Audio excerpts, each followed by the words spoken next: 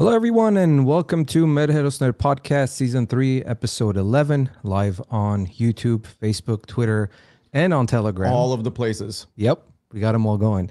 It's Thursday, December 29th, 2022. I'm your host, Vik Aslanyan, and as always, I'm joined by my multi-talented co-host, Mr. Mike Balyan, where we discuss our great Armenian history, different topics, eras, and people.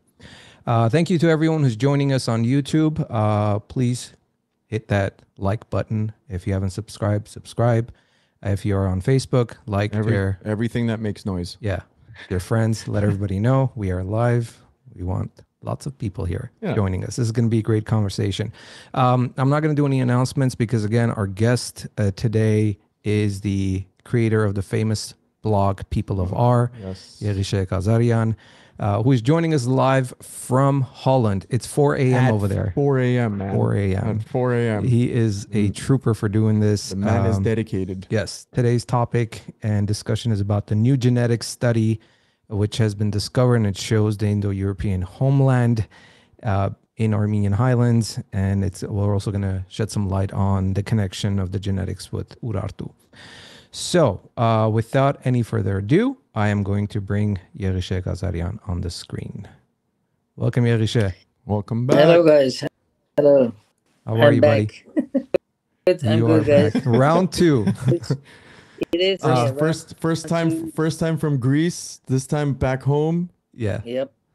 In Holland. Well, first of all, I want to thank you for doing this again and joining us really, really early in the morning. Look at that coffee. I hope there's some whiskey in that coffee. No. Not yet. Not yet. No, yeah. So the first time you were around, we kind of talked about Urartu and the genetics, and it was a great conversation. We had some technical difficulties, but we made it work. Yeah. Now you're back in Holland with 1 gigabyte of download, so hopefully we don't have any issues. But I think we won't. So what have you been up to lately since our last conversation? Oh, yeah. The things going on. There have been some new have come out, but basically the last time we spoke, I was at the time, and right before I went to Greece, I went to a talk by David Reich because the guy has just released on the Indo-European Homeland, and with that study, they have actually for the first time genetics data from Van, Turkey, because data being released from the Republic of Armenia has been very transparent, also been very transparent and open about the genetics they find on that territory. There's been virtually nothing and very few samples released, which is, we have to understand, the greater homeland of Armenians have Eastern Anatolia, they called, of course, we call it the Armenian Highlands, which is the geographical term. But yeah, much of our homeland is our ancient homeland. So not much has been released from those regions, Iran and Eastern Turkey. But for the first time, they have access. So basically, from that moment on, everyone, when the data has been released for the purpose of the study, people have calculations and comparisons. Since the data is actually free to use, everyone can do their own calculations. And since then, basically, a lot of that has been going on, trying to pinpoint the original Armenian homeland, where they're related to. All those things have been going on. I had with people about the core genetics of different theories, but yeah, basically that has been going on. There's been also other studies related to linguistics. Basically, that's actually I would say David Reicher's Lazaridis was the main guy. I think main name of the paper. The other researchers too, but they have dropped the bombshell. Dropped the bomb basically, and people are now trying to scramble and what this means for all the other theories that have been devised before. So yeah, so when it comes to, of course, the research, there's been other. That's a different story, but yeah. Now, you That's also recently, and we'll show some videos. You guys had kind of like a museum, right? Like a lot of artifacts from Urartian artifacts, right? Yeah. Yeah, and yeah. I was gonna say we have a video which we'll share later once we get into the Urartu part. So yeah, I've seen you posting a lot of those videos lately. You've posted quite a few great articles on peopleofr.com. So those of you who don't follow People of R, I really recommend you guys go and check it out. It's People of R basically .com, and amazing articles. Yegishe puts so much time and effort doing the research and writing great articles. So thank you for that, by the way. You are doing an amazing job, and I know you've been doing this for a very long time, and you have a great following, but we want more people, the new generation, to go learn more about what you do in our history. So thank you for that. Yeah, kind of obsession. It has become kind of an obsession for a while, Armenian history is so interesting. It's, I would say, more interesting than many other even European histories, although everything. But the Armenian one is interesting because it's kind of puzzling. It has lots of layers. There's a lot of mystery. We know very little. Yeah, we have a lot of mystery, contradicting things, and I always call it the tip of the iceberg. That's what we know, and the rest is literally we're such an old people that literally we have the word Armenia. I mean, how many nations can say this? That the name of the country has been written in cuneiform, and not just cuneiform, but recently I actually found out the Egyptian, and I posted also. I made a post. It's so fascinating that it was an Asian world, and sometimes people say that nations. Well, I think we're past our exploration. They were still going with this right now, but yeah. Yeah, well, it's proven we're the oldest living civilization, predating the Egyptians. So I think that's one of the main reasons, and we've had conversations with so many intellectuals who agree that I think that's one of the reasons why there's so much hatred towards us, because of the fact how old our history is, and it's threatening to other cultures. And we don't want to name names, but who we're talking about. So let's start with basically the new finds, the new genetics that has been discovered as far as pairing or proving that the Indo-European civilization gave birth, or began, let's say, if that's the correct word, at the Armenian Highlands. But before we get into it, I want to thank everybody who's joining us live. We have everybody joining us on our YouTube channel, on People of R, on the People of R Facebook, our Facebook. So everybody, thank you so much for joining us. This is awesome. So, but yeah, do you want me to bring the slide up?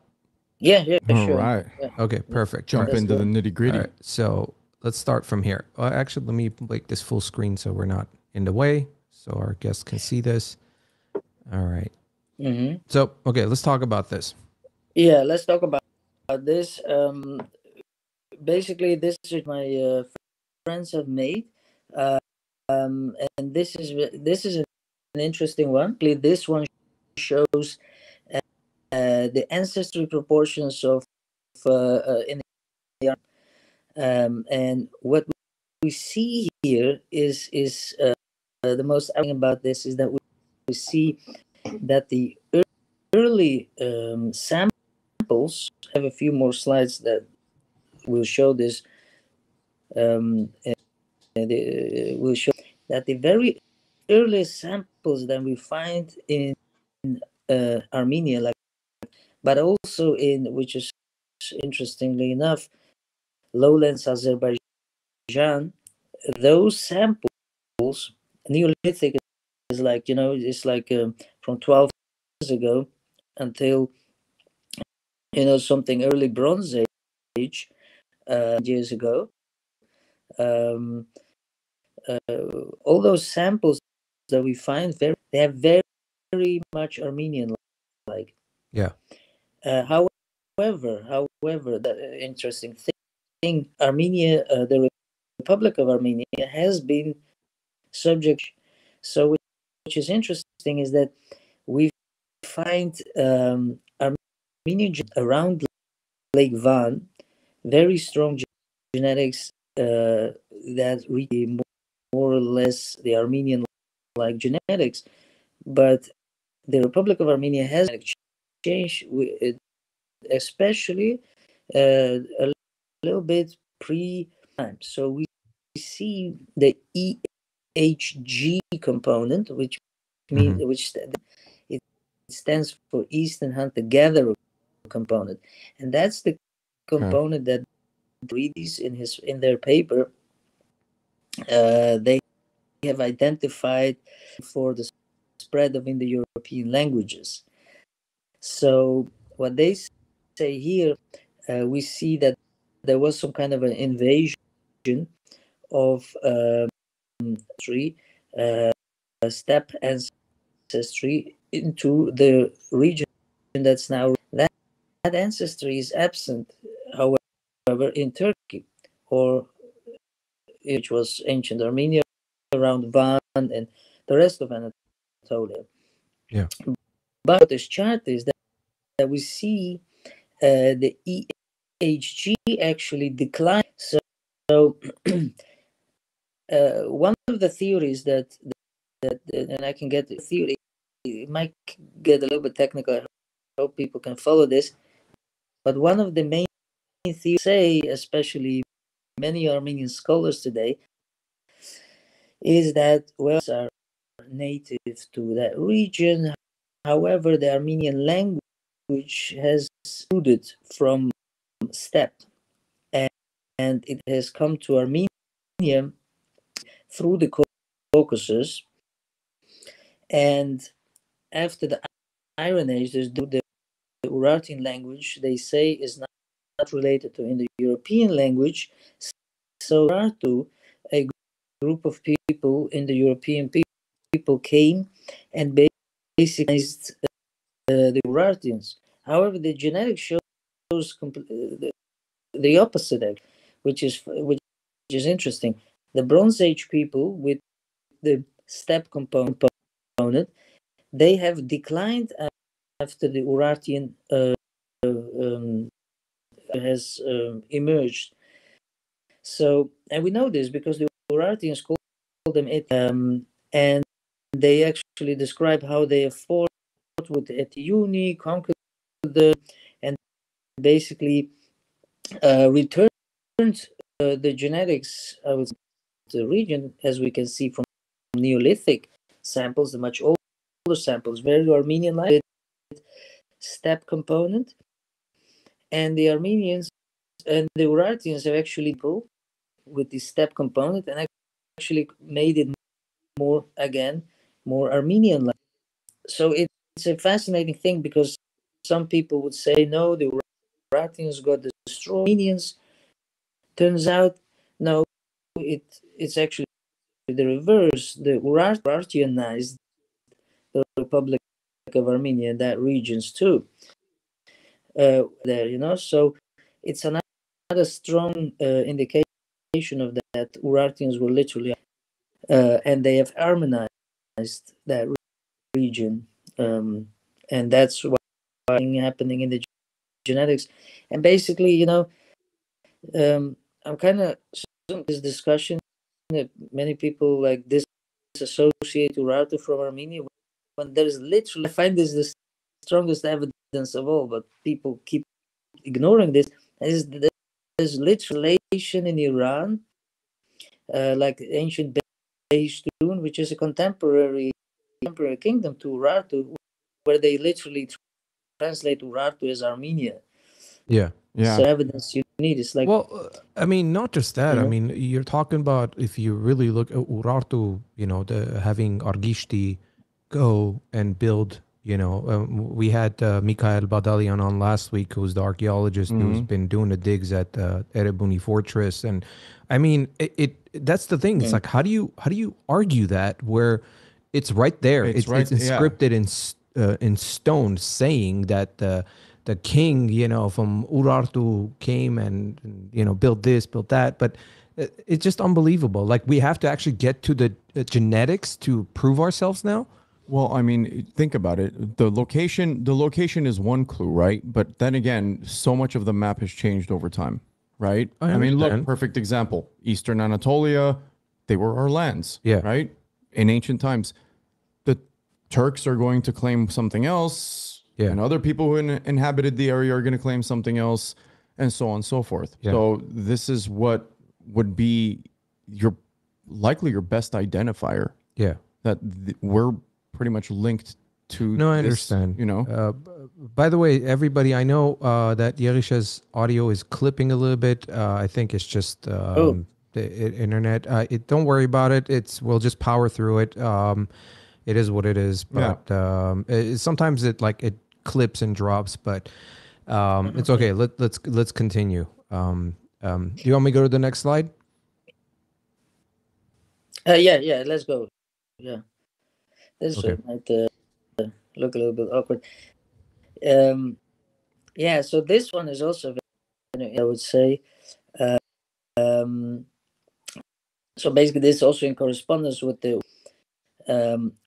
what we see here are actually ancient samples on a principal component analysis plot with so where we can see here that this is most of these samples, what you see, those are the ancient samples. The green dots are from the Republic of Armenia. They've been released from Republic of Armenia. They've done sampling, and so we can see there's a huge of dots clustering right in between North Caucasians and Georgians, are related to the late the Iron Age period. So this is interesting, and we'll see later that the Neolithic samples, Armenian-like, they cluster within Urartu in Armenia, and we see early Iron Age there was a shift of a population akin to Georgians and North Caucasians, and a little bit shifted towards in this map we see Azerbaijanis, where the modern Azeris close to Iranians. Azerbaijan is close to Kurds and Iranians. But yeah, so this map shows a lot of dots there. Iron Age, early Iron Age, and these people have been displaced and Urartian.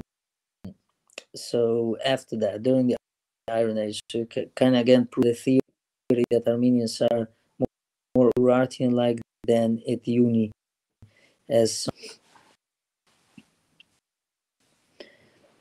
Should I go to the next slide? Let's just go to slides. Yeah, here's another one that also shows this basically connection. See And here. this is based off of, okay. Yeah, there we go. Yeah, so this is all this data is collected from the mainly from those and Lazaridis that during their paper, and they've people can actually do their own calculations and compare. And here what we see is, again, we see the corner one, those triangles at the left. For me, it is at the corner, and those are very there. Basically, we see there Azerbaijan Neolithic and Chalcolithic intertwined with the Urartian samples, with Armenian medieval Armenian samples, samples from Armenia Artaxiat, Chalcolithic, Armenian samples, and in Armenia. When I'm saying Armenia, by the way, I mostly mean the Republic of Armenia. These samples have not been released from Turkey and Azerbaijan, but of course recently we do. Recently we do have some sampling, especially two of them. We can see here, or at least two clusters, Azerbaijan and one from Urartu. So all that left corner thing, that's what we see with Armenians today. That's where the modern Armenians cluster. However, then we can see, if we go up from left to right, we can see a cluster of Kura-Araxes, and there those are a little bit more shifted towards. And then if we go even further up, we can see the Armenian samples, the samples from Republic of Armenia. Those are the ones that will samples, and we can see they cluster. We have there a few of early Bronze Age and late early Iron Age and Iron Age samples. They all cluster very close to with the region between Georgians, modern Georgians, some other Caucasians. Okay. So again, Yegishe, sorry to cut you off. Before we continue, is it possible? Do you have a headset you might be, because it seems like the mic noise cancellation keeps it's dropping. Yeah, it's dropping your voice. It's clipping. It's clipping your voice every few seconds. Yeah, and I think people are having a hard time understanding. So we can take a quick pause if you want to try. Maybe if you have a headset, let's see if that helps. I think it typically it's the mics on. I know you're on an iPad. It might be the noise cancellation system. So let's try that. Let's try. Okay. We'll have unless there's an option in the iPad to turn that off. Not sure if there's an option, but let's. That's okay. See. Let's see. Can you hear me? Yeah. What? Oh yeah. Is this better? Well, let's try it. I mean, we can hear you. Okay. No, I think it's still clipping. No, yeah. No, I don't know. Let's keep going. Let's see what happens. Let's see how it happens. Can you hear us? Yeah. Okay. Okay. Let's try it with this. Let's see how it works. If it doesn't, we'll go back to the thing. Yeah. We'll see. Maybe there's still connection. Yeah, but so I was telling like the Armenian, like that we see the Irish a little bit shifted towards the Caucasus. So it's similar to very close to still they're a little bit more shifted. So core Armenian genetics is more region. Yeah. So do you guys still get it? Yeah. No, we get Yeah. it. It's just like I think the audio is still doing the same thing. I don't know if it's the internet connection or it's. I don't know if you want to maybe we could take a quick pause and you can reconnect or yeah. Let's try it. Do you want to try reconnecting? We can take a quick break. Sure. Yeah. Yeah. Okay. Yeah, if you So don't mind, like, yeah, into- maybe I can't tell if it's from your from the iPad or it's an internet thing. Maybe you can reconnect with like maybe I will, restart the iPad or something. But we'll take a quick break and we'll wait check. for you. Yeah. Okay. Okay. Good. All right, guys. Thank you for being patient. Thanks for with being us. patient. We're trying our best with overseas connections. Yeah. We really are. So, anybody have any questions? Well, I mean, we were talking about prior to starting season 3 about we should try and jump into genetics. Yeah. Like where and what and how the tree connects and to where. Yeah. You know. I know I myself like a lineage type of a thing. Yeah. I know I myself talked to a few people when I was in Paris that may or may not have had connections to certain genealogists who have actually focused. You and I have talked about this. Focused on specifically Armenian genealogy, dating back to the Kingdom of Van and Urartu, and it is a fascinating topic because I want to know where the hell I'm from. Yeah, no, that'd be interesting. We have a lot of work to do in 2023. I mean, look, I haven't done a DNA test, but yeah, well, I have. I have not. Yeah, mine is like 98% Antap region, and then there's like the rest is like 2%. You didn't 1% France, 2% Italy. You didn't get the 3% Jew. That's like almost for everybody. No, I didn't get it. No Jew in me. Every single person I talked to. Yeah, but everyone, thank you for joining us. Yegishe will be back with us. He's trying to maybe restart his iPad and see if that audio thing fixes it. I know it's annoying, but he is in Holland, so I don't know how well the internet connection is, but how's everybody doing? Any plans for New Year's? Share with us. Chat. There he is. He's back. Okay. Let's bring him back on. Yegishe? Okay, guys, I'm back. All right. It's much better. Wait. Oh, okay. It's still better. I think it's the iPad mic. Better, yeah. I think it's the iPad mic. I think it has a noise cancellation, and it might be a setting in there that noise cancellation. It every time you're talking, when it picks up any background noise, it tries to kill it. So I think that's what it is. But it's okay. We'll manage. So talk slowly, so maybe it will be less of a problem. It's a little bit better right now. Yeah, it's a little bit better. All right, let's go with it. Let's go with it. Maybe Okay. it's a sign that I shouldn't talk as fast. Yeah, you weren't talking fast. I think it's just the technology isn't all that great. Yeah. We've noticed that with people who connect with iPads and iPhones, it does that. So, and it's not just because you're in Holland, it happens all the time, but it seems like people are saying it's better. So, okay, let's continue. So this is, we're looking at this map right now. Yeah. So this map shows a few modern populations compared to it genetically. And we can see that the Armenians literally interject with the Urartu that have been released from Van. So we can see the COVID shifted towards the north, which is actually geographically also. Then we see Georgians a little bit closer to Armenians.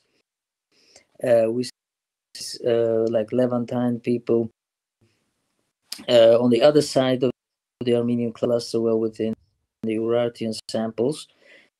Up north, we see the Kurds cluster very much together. So this map similarities between the Urartians and the Armenians. Okay, let me go to the next slide. Let's go. Yeah. What is happening here? Mouse issues. Produce a show and Yeah. do this at the same time. We need an assistant.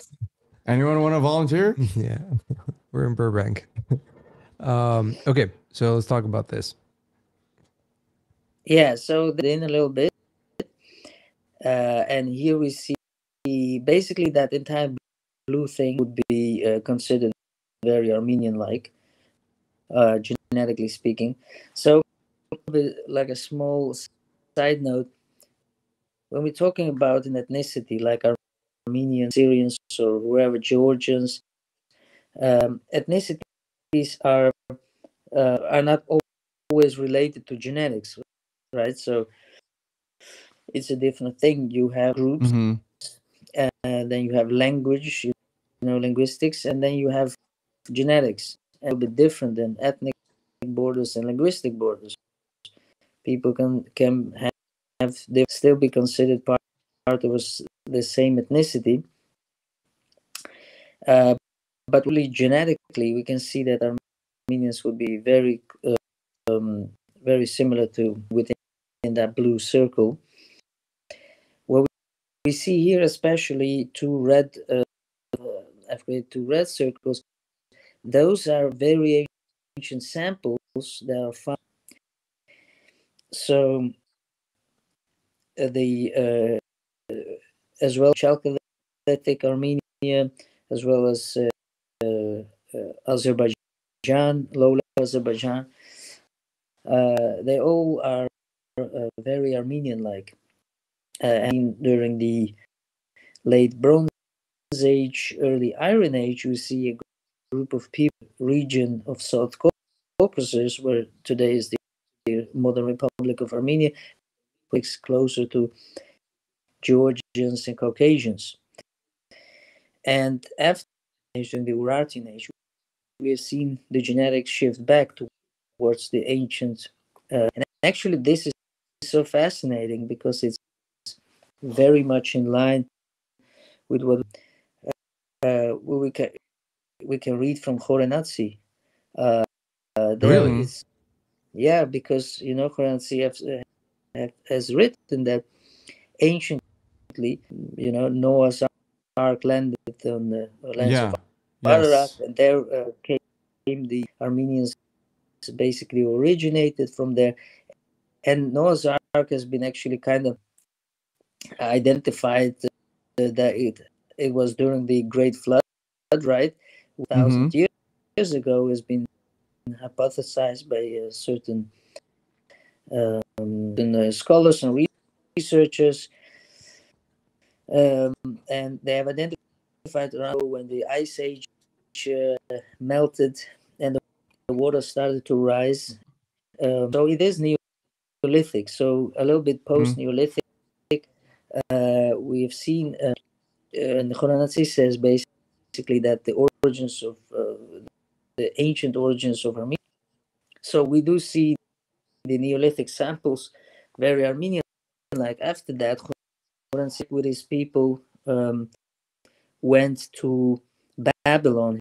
He says, not sure how much it was Babylon or Sumer, of the Sumerians, and they went a little bit south because it is consistent that a group of northern people there or a little bit maybe earlier or middle of the Republic of Armenia. So we see a little bit of a shift of genetics and then return of Armenian genetics, which could be identified with return home.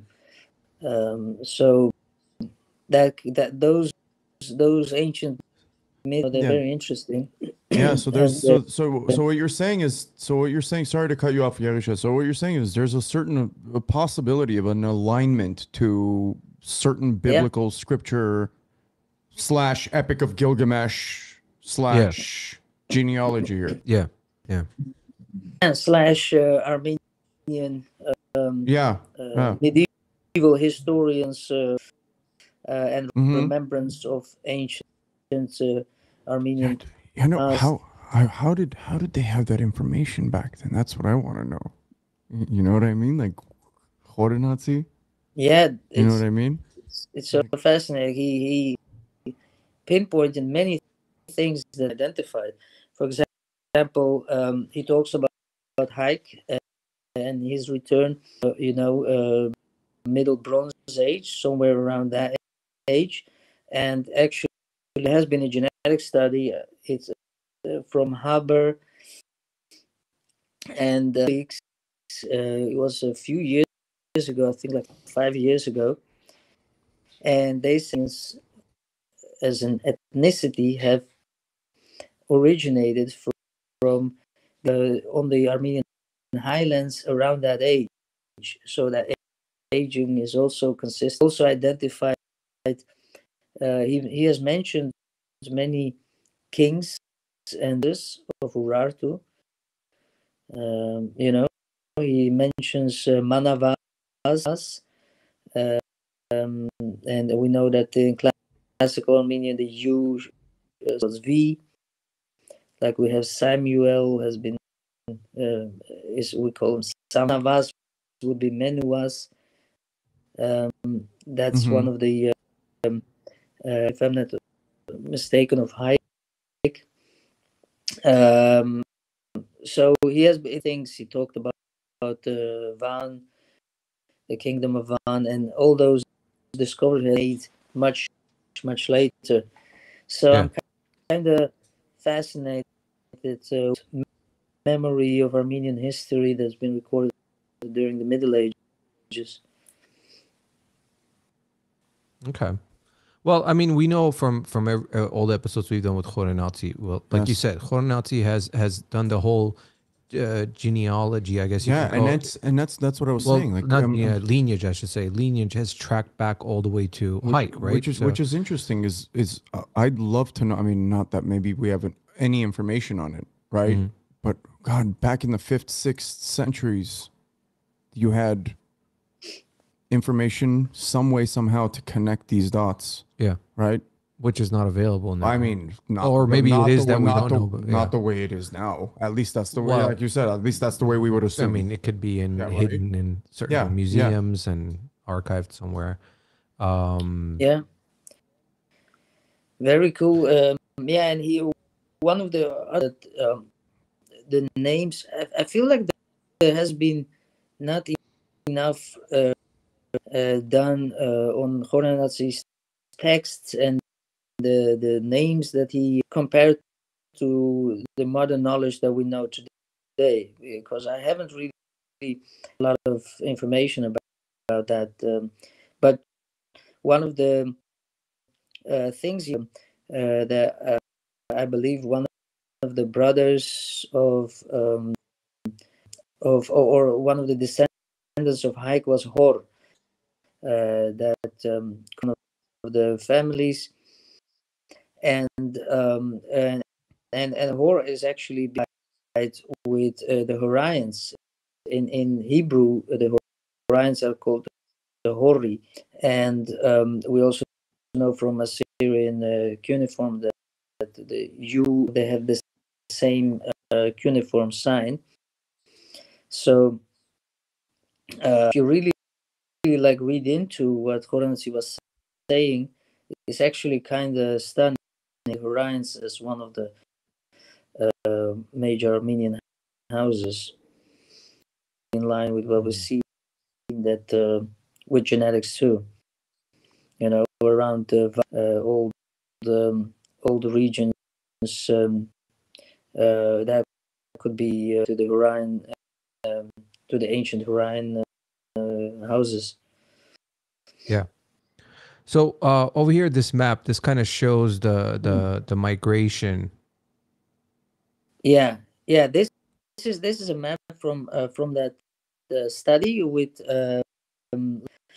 and here they identified. Can you can you shed Yegishe, sorry, can you, when you say that study, can you shed some light? Who did this study? Where it who was involved?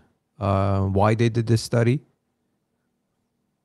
So basically, the study has been done by geneticists who are studying, and I think at this point they're mostly in it. That would be my assumption, because published would be mostly interested in the Proto-Indo-European. Want to basically find out if they can correspondence with ancient genetic translinguistics, and some of the leading geneticists, Reich, and there are a few others that are doing these analyses. They have published a few works and basically analyzed ancient DNA of because it has been the Indo-Europeans originated that language, and it usually it was believed that it came from the steppe, where we the cluster that's called Yamnaya. It's so when they started to analyze the Yamnaya samples, when the study of genetics became available to us, they found that a significant amount of from the Armenian Highlands and the Caucasus. So they were fascinated.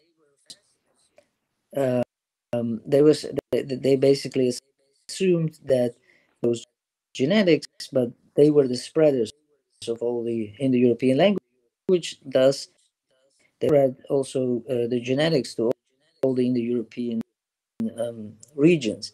To have a significant amount of Armenian Highlands genetics, and they were kind of fascinated research, and they found out basically that many that there is something of north like about the steppe theory is the one that says that all the Indo-European languages originated north. The main thing that they found that was off is that, well, within the European languages is Anatolian branch of the language that the Hittites spoke. Hittites, Luvians, and any traces of these Yamnaya genetics. So they kept, and they basically figured out that the only thing that binds in the genetically speaking of the Indo-European family that's probably related to something in the Caucasus, that region, because the Anatolians have a region, but also the steppe people, the Yamnakan amounts of those genetics. So also linguistically speaking, there is some kind of a shift between the Yamnayan branch. So they hypothesize now that the most likely outcome hypothesis is that there were some kind of and they call them Proto-Indo. So those are Proto-Indo-Europeans. Yeah. They call them Proto. Have lived somewhere around the Armenian Highlands. Yes. Now, well, how far does that date back? Oh, that dates back around the. So it must be around 6,000 BC. So we're speaking about 8,000 years ago. Okay. Around those, around that age. However, maybe David Reich and their team also believe that some the Yamnaya people, they returned back to Armenia, and actually so brought back some Yamna genetics towards Armenia. I theory a little bit, but yeah, that's at this point that's what they believe. And my disagreement, I would say I kind of disagree because it's literally it's very enigmatic. But the only reason they say is because right now linguistically it's believed that the Armenian is is a later arrival, back migration language to that region, and that initially we did have, but a different one from a different branch. That's basically what they believe. But I actually think that the missing link language and culture that they were talking, they do say like, okay, there is probably the ancient Indo-Europeans, they started from, they call them the Proto-Indo-Anatolians from the Armenian Highlands. There is a missing cultural and linguistic link there. They haven't found it. Say they need to do more investigation, but I actually believe that missing Hurrian language. I think they just have misidentified the Hurrian language non-Indo-European language, but it actually isn't in the European language, or it is rooted in the old Proto-Indo-Anatolian language. That's one of the theories that I have actually. Tie the Hurrian Urartians with Armenians, and one of the reasons why I say this is because there are actually other researchers like the language has been actually very poorly studied. But what in this category have been done by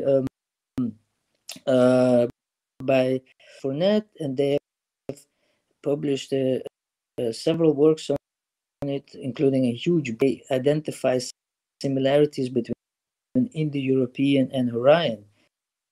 And fascinating book. There's a lot of similarities,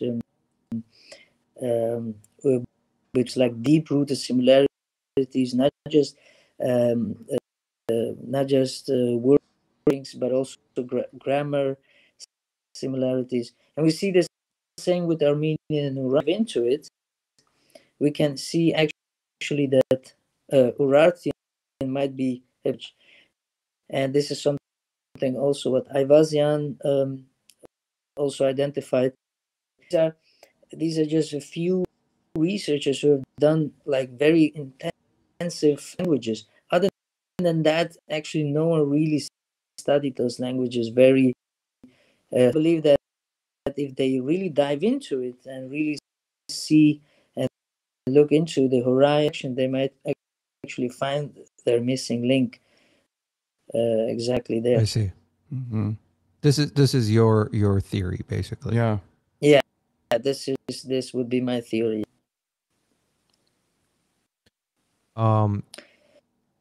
Let's see. Let's go to the next. Yeah, another very interesting map.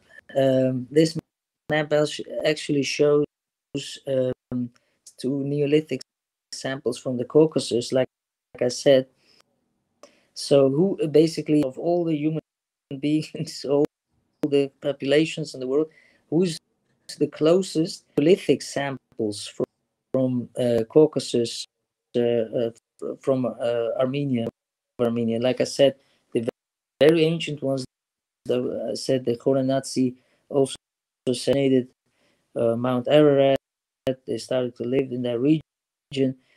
There was some kind of a like departure,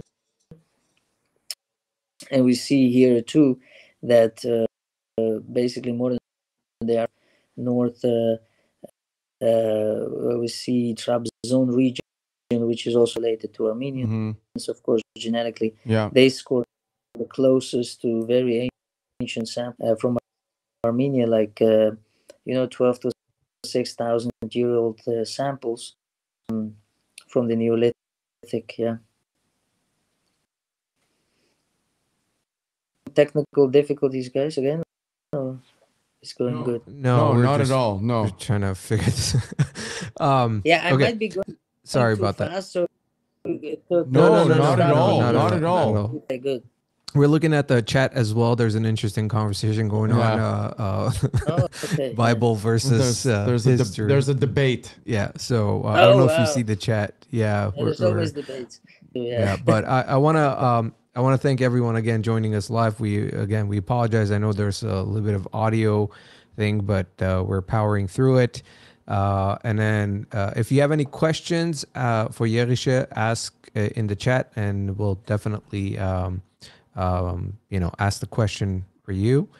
Okay, so should we go to the next slide? Yeah, let's go to the. Okay. Yeah, so here is the missing link thing mentioned. So we see this is this is a screenshot from last parts from the conclusion of Lazaridis and David Reich's paper. Read that they say basically that research into the Caucasus, West Asia region, southern arc, because it's arc a little bit, basically anything between the three seas, right? The Black Sea, Iranian, because they believe that there will be found a missing culture that will tie all the Indo-Europeans together, and they will ethically call them Proto-Indo-Anatolians, which is the homeland of every. If you really do research into it, they should actually take a very deep dive into language. I believe that might be a very good missing link with the origins of Indo-European language.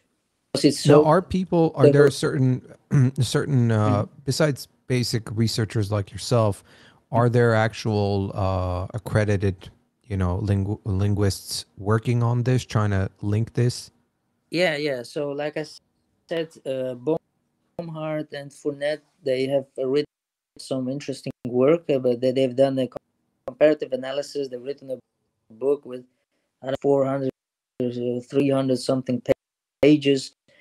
Book is called, if I'm not mistaken, the Indo-European.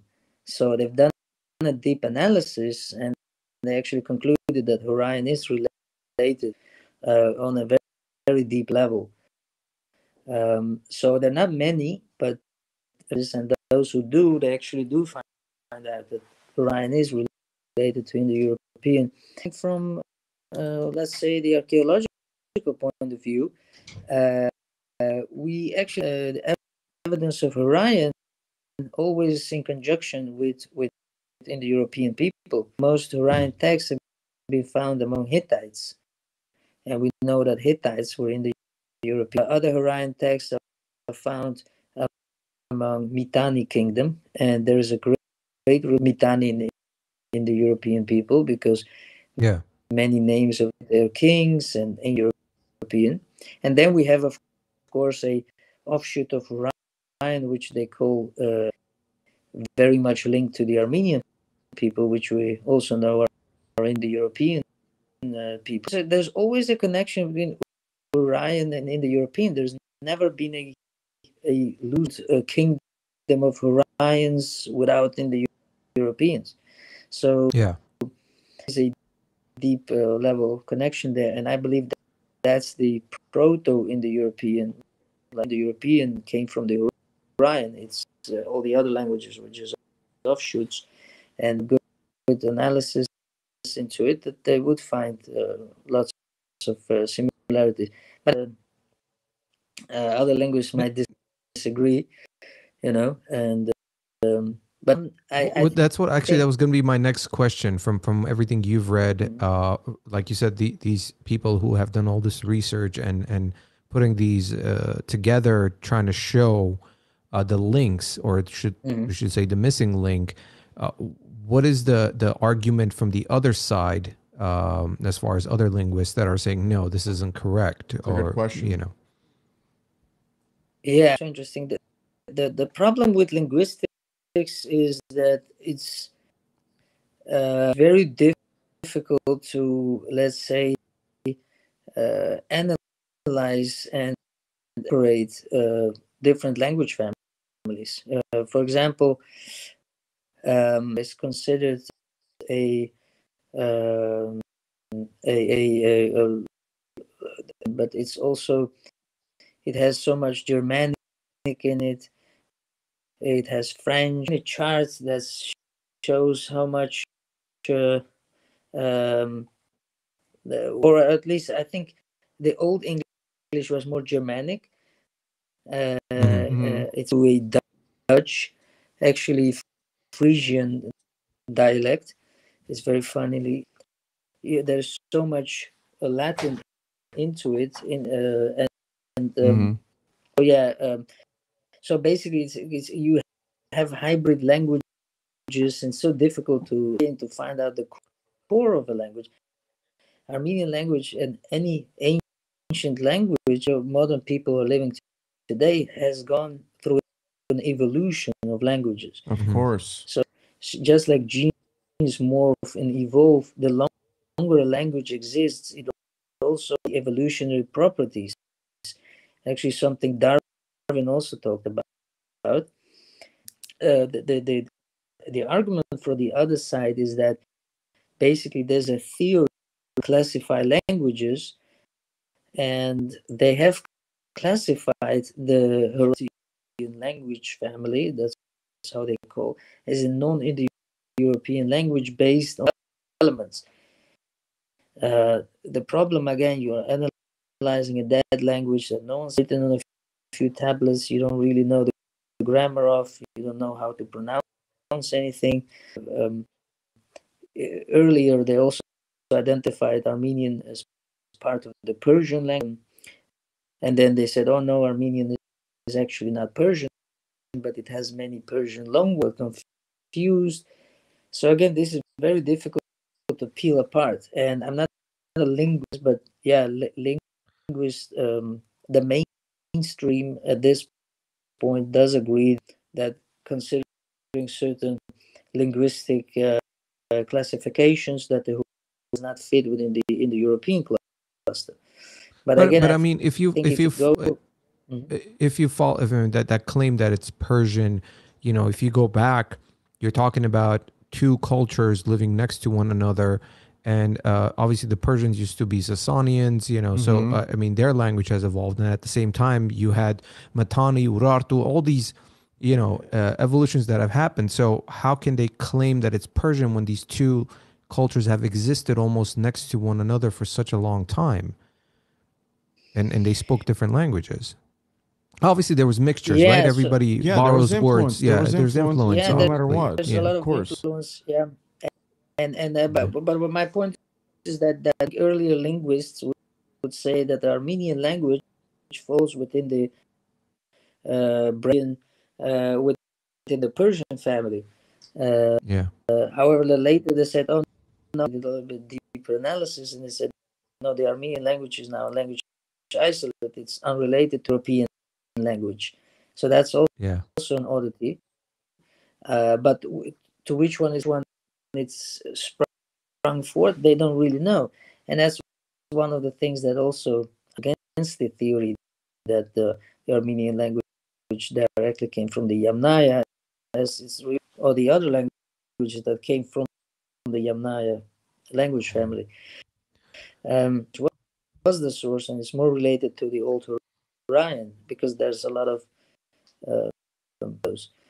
But language, you know, Before I ask you we had a question from one of the audience. Before I ask you, we actually got some technical help for you.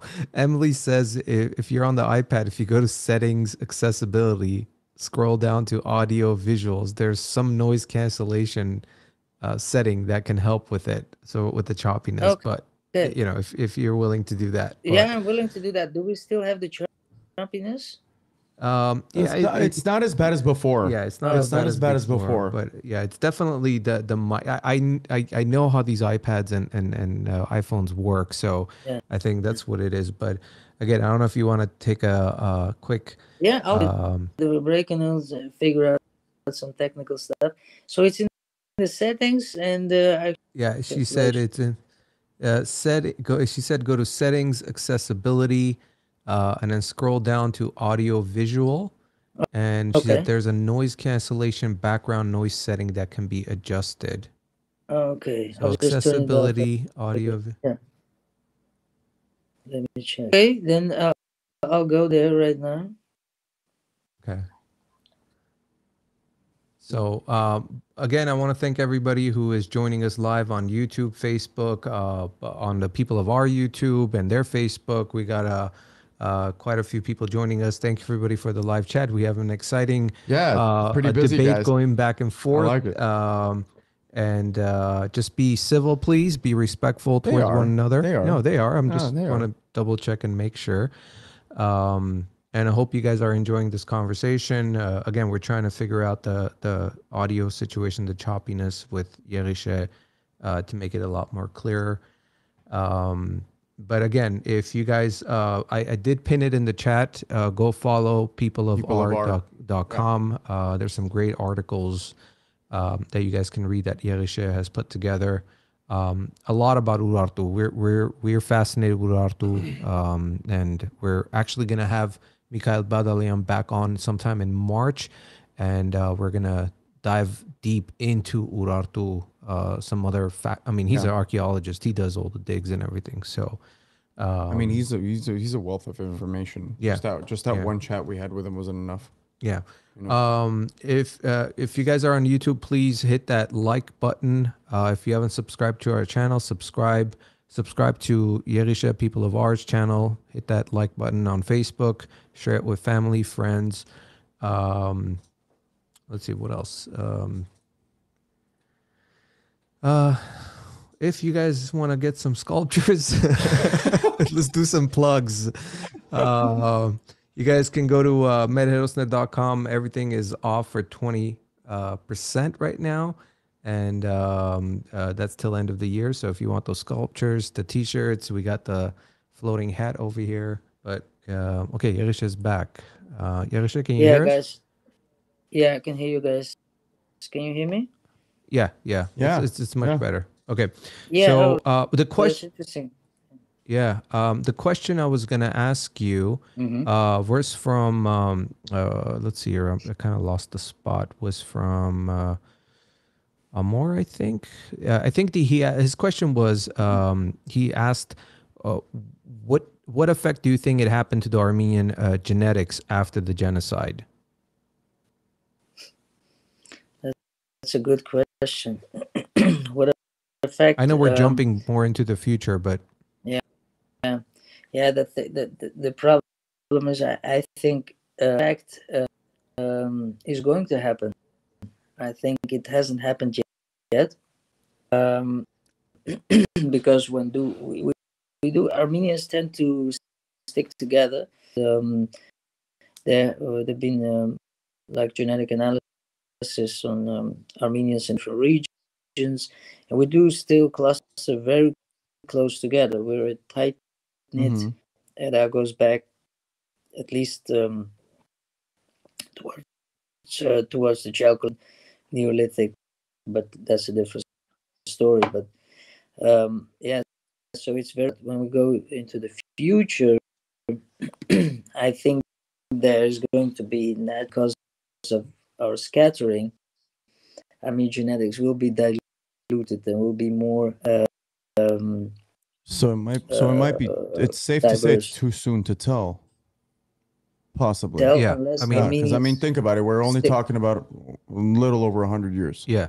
So I think I think another 100 years later. Maybe. I mean, I can personally tell you from what I'm seeing happening to the young generation here in America.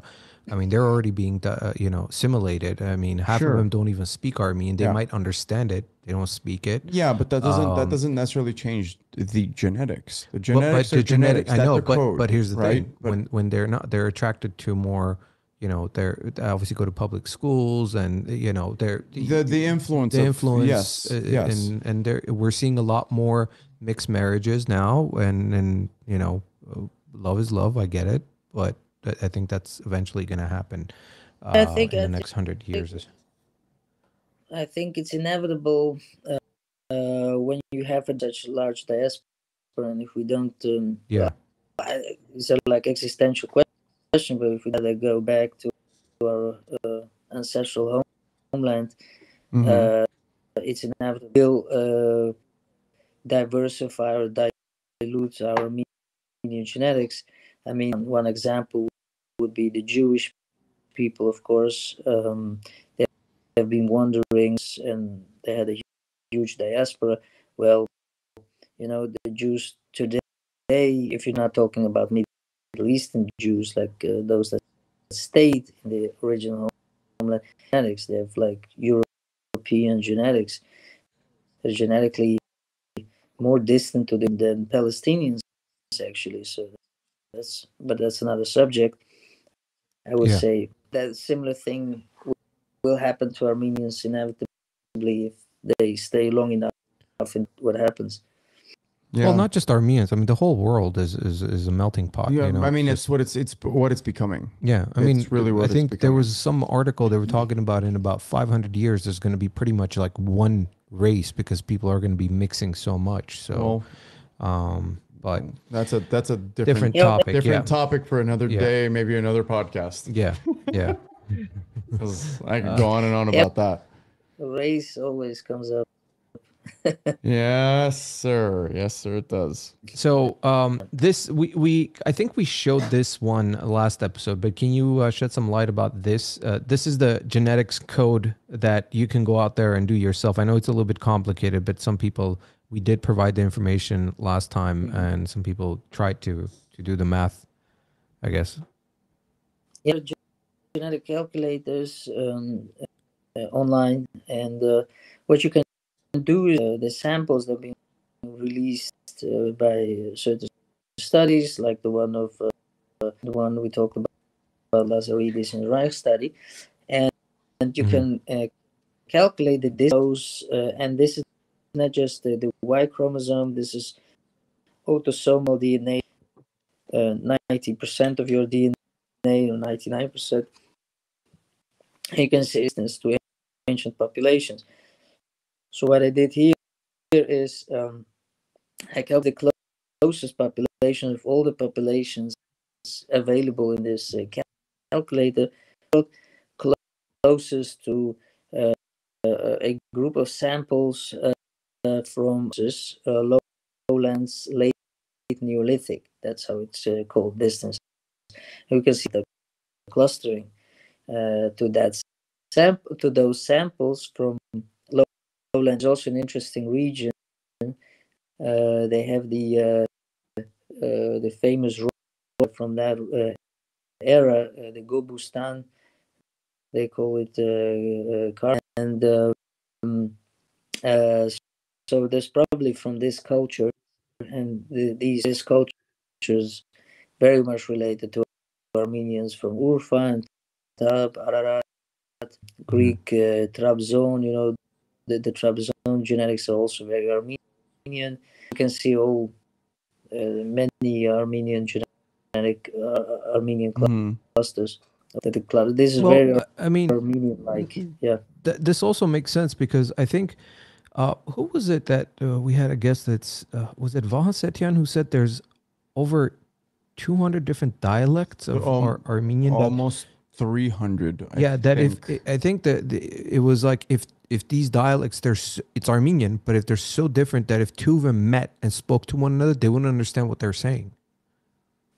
Till today, they're saying that there's almost 300 different. Yeah. Again, I could be wrong on the number, but it was a big number, different dialects. So this kind of falls within that, like how close they are. That it could be, you know, speaking different language, but it's still somewhat Armenian. Which this is genetics, genetic cluster. No, just linguistics. Just linguistics. Yeah, Just linguistics. Yeah. Yeah, I bet. I mean, we have many dialects. That's true. You know, this again shows how diverse Armenia, big. Whenever we talk about Armenia, we just think about the Republic of Armenia. You know? Yeah, I mean, well, besides that, Yegishe, I know we've actually talked about it with Vahan Setyan. Think about what we've mentioned this a few times. Mesopotamia was an overall term of how many different people that lived, culturized that entire region for centuries upon centuries. Yeah. So who's to say Mesopotamia was really Mesopotamians? They weren't Mesopotamians. There wasn't one people. This was a group of individuals, right? So think about let's call it the melting pot over time. Yeah. Spread out around that region. The Lord knows what happened. Yeah. Right? Yeah.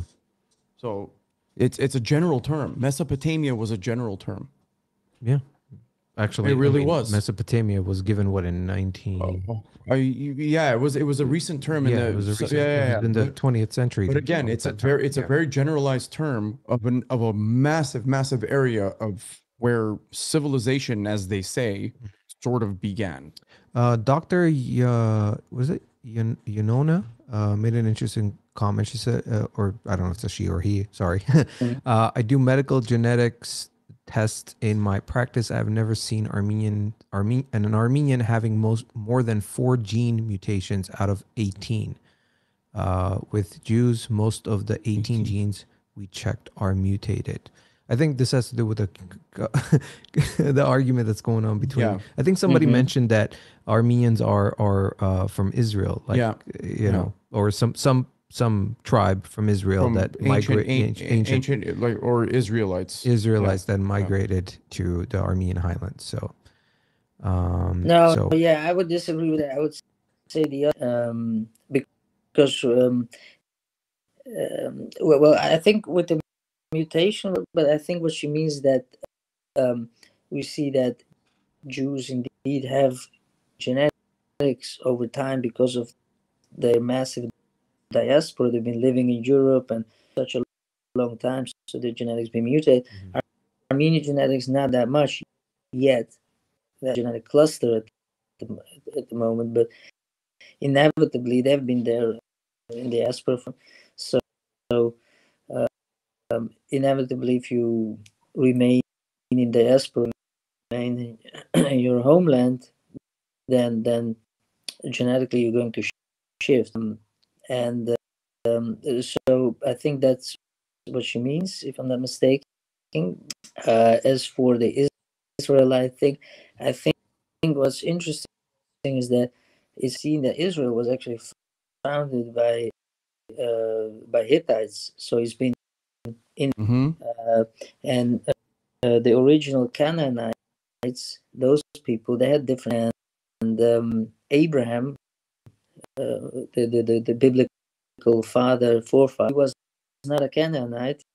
He actually came from Urfa, so he came from the Armenian Highlands, established there a religion which is now called it Abrahamic religion, and he came to Israel and those regions. He went, of course, but the funny part is that the Bible also tells us that he didn't really want his Canaanites, so he didn't want to mix them with the Semites, them to mix with his kin from he sent his servants to bring wives for his sons. It more seems to me, if you want to talk about the myths slash the history, likely to me that the people from the Armenian Highlands, they basically in the Israel region and those middle, and their cult was called it was of Israel, and over time it became and basically retained but of course another religion. So I would say that's more likely. Yeah. Well, we don't want to go off topic. Like I said, They have interesting conversation. Yeah. Yeah, there's an interesting conversation going on in the chat regarding Israelites and Hike being an Israelites or or settled in Jerusalem so far. But it seems like some of these people have done a lot of research. So any of you who are interested in being a guest and talk about this subject, maybe we can have a debate between you guys who have done a lot of research about this and go from there. So reach out to us. You can email us. Let's make it happen. Yeah, you can email us pod@merherosner.com. And maybe we'll set something up where you guys, if you're not camera shy, you can join us. And why not? We guys? can have a discussion. So that is not our topic. I know you guys are talking about it, which is a great conversation. We are paying attention to it. But let's move on to this distance to the Urartians. I think we're getting more into the Urartu now, and how close the genetics are. Yeah. So this another way of showing the distance of the populations that we've seen on the map. This one, similarly, the closeness of the Urartian samples that have been recently released to the Armenian populations. And like all those top populations that we see have virtually genetics from Armenians. It's funny that we see Georgian. I say, what is this? Well, it's interesting. Georgian Jews are genetically very much like Armenians, less so than Georgians. So they're like a outlier among Georgians. It would be that they're just Armenian Jewish religion. Who converted? Is that what you're saying? Jew converted to Jewish religion. Okay. It could it's be, funny or how might be related to the Assyrians because Albanians. Albanians, ancient Albanians, not modern day Albanians. Albanians and Iberians, right? Look at that. It's a big possibility, no? Top 5. But Antap. Weren't they? I'm telling you, man. Weren't they? I think the Albanians were also Christians, though. The Caucasian Albanians. Yes, they were. That is correct. That is correct. Yeah, but they were actually part to go of the from Armenian the church. Yeah, they were. If you go up, you start from Urfa, then Ezrum. What's the second one? Gezeria. Then the Georgian. And then Antap, Assyrian. So it just flows. It's amazing how close we are. Another theory would be that basically all these communities that we see in the tight-knit genetic clusters that have retained ancient Near East prior to the changes that we seen during Arabization, Turkification, the Turkish invasion, and the into the region, making everyone Muslims.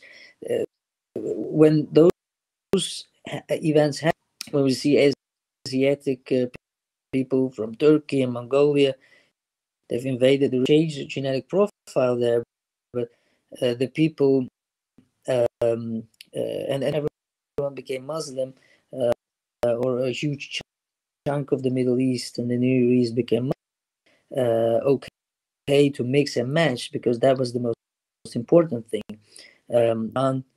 Lost their alphabet, they using the Arabic script, so there've been a lot of important thing was to mix with someone of the same religion, doesn't matter what ethnicity, but a few groups of pockets of say ethnic people have been left outside those invasions, of the Turkic invasion, of the Arabic invasion, and that we see here close to Urartu, which is an ancient kingdom, are actually those who have retained the ancient genetics, which have been a close-knit community, which is Syrians, Georgian Jews, Mountain Jews, Iranian Jews, Kurdish Jews.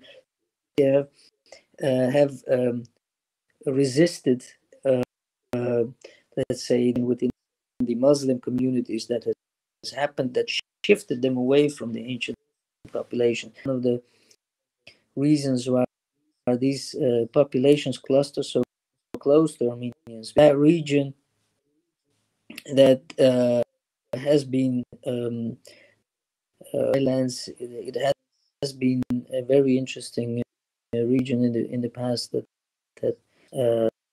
some that retains a few like of these groups that retain genetics. But Okay. yeah, All right, let's move. all of Mhm. those Armenians. Yeah. Okay. This is an interesting. Yeah, this is an interesting one too. That's very fascinating. Oops, sorry. Let me Actually, now let bring me it check back up. Sorry about that. what studies from. It's a study very recently. It's a very interesting study. The article is called "The Global Analysis of Matches and Mismatches in Linguistic Histories." So this is a very recent, November 2022, by a group of people who basically created database of all kinds of language family, and compared them to genetic analysis to see if languages evolve differently than genetic. Like I said, there's actually, I would identify three parts. You have ethnicity thing, language is a different thing, and genetics is a different thing. And usually, like if you're called Armenian, you speak Armenian, and your genetics are Armenian. An Armenian with different genetics because your grandmother is Russian or a different ethnicity. Armenian, you call yourself Armenian. You might be classified, but you can also be reversed. You can have you can have Armenian genetics, live in Turkey, and call yourself Turk because you know you have been assimilated, or during you might have changed your identity to Kurdish or Turkish. So there can be genetic, ethnic, and linguistic. He has analyzed these matches and mismatches, and they've actually concluded usually it has been. This is another subject of controversy, of course, because if that the Armenian language is not Urartian, then but it is Urartian, as we can see. This is undeniable. No one can say Armenian genetics, it'll say right now. So, but if you believe like Armenian genetics is Urartian, but then naturally Armenians would have experienced a language shift. Yeah. That someone must have brought the Armenian language to the Urartians, which we've seen from genetic data that it looks like it's not the case. Previously, in the beginning of the show.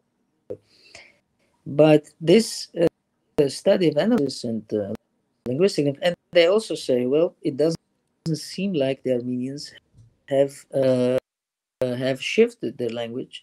It seems that Armenian language is in line in the European speakers of Anatolia.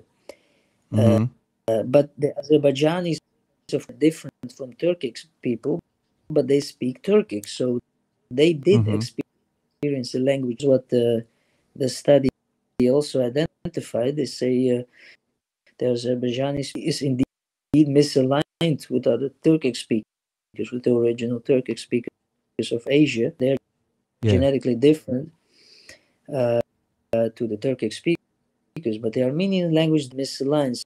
So if Armenian language is native and the Armenians are genetically native, you know, then we can start piece together a different together with the Urartian history. And as I said, I believe the language but that's an interesting subject. Maybe in the future there'll be more absolutely about that. Yeah. All right. So now we're getting into the Indo-European elements in Hurrian. So let's talk about this a little bit. I've mentioned this one, right? This book. You asked me the question, and this is the book published by these guys in 2000. A very extensive analysis into these are linguists, and they did the Hurrian and Indo-European language found a very close similarities, not just word similarities, but literally grammar and all those kind of things. There's an interesting thing. I asked AI to analyze the Hurrian Armenian language similarities and an Armenian language similarities. There's an AI that's been talked about recently. I think Elon Musk is the co-inventor of that project. Is called OpenAI, and the chatbot is called it's funny you mentioned that chat GDP or GDT or whatever. The article you posted when you were questioning about the Urartians, it's such an interesting article. Those of you who go to peopleofr.com and read that article, it's very interesting. And I actually went on there and I just asked the random questions about Armenian history. And I gotta say, man, GDT or whatever it's called. Yeah. I mean, surprisingly, it really had, I want to say, 95% accurate information.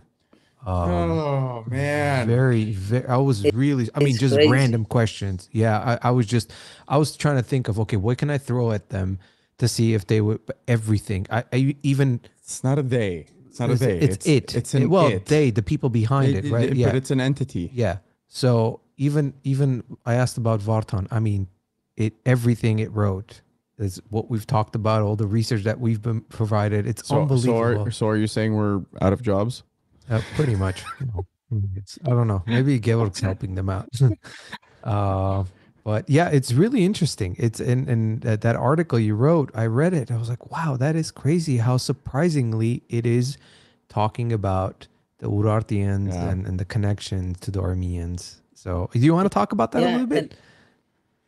The funny part is that it sometimes gives completely different answers, but I find it so fascinating. It literally like writes sentences, and you can actually ask a question, you can trick it, and it can trick you how it works. It's a large language model, AI, so like how many billions of data points, and it has internet, I guess, already been fed with books and all kinds of information, and it's based from different papers. So like I'm saying to you, like I believe that the Hurrian language, European language, there's not much research to it. That AI can do analysis and illusion. And I know this is not like very scientific, because the AI will get to there. Well, it can make scientific conclusions, and a paper on itself, and it has been published in the scientific news. But one of the funny things is, like, I asked the AI this difficult question. I asked it, like, how they are descend from the Urartian, because it told me the Armenian language is descended from the Urartian. So I thought to myself, let me ask this difficult question: how would the Armenian language descend from the Urartu European? Right? So it says this is what it gave me. It's considered to be an Indo-European language. This does not necessarily mean that it did not in language family, which includes Urartian. The Indo-European language family is a line of languages that includes many different languages spoken throughout Europe, Asia, and the Americas. It is which to be a member of multiple language families, and it is believed that Armenian language, European Urartian roots, the exact relationship between the two language families is not. It is generally believed that the Armenian language descends from a language that was a member of the Urartu and that is later become influenced by other Indo-European languages. So this is an interesting. Then okay, that's interesting. But could the Urartu language itself be related to? So this is what it answered me. It is possible that the Urartu language family Proto-Indo-European language, which is the hypothetical common ancestor of the Indo-European. However, the exact relationship between the two language families is not well understood and is research and debate among linguists. Some theories suggest that the Urartu language family is European language family, while others suggest that the two language families developed independently. I think that the Urartu language family is not as well studied as the Indo-European. So there is still much that is not known about the origins, the relationship of other language families. I can go further. I actually just posted. I pinned the article, so those of you in the chat can go and read that article. It's very, very interesting. So, all right, moving back to okay, what are we looking at here? Yeah, so what we see here is a bronze etching, or what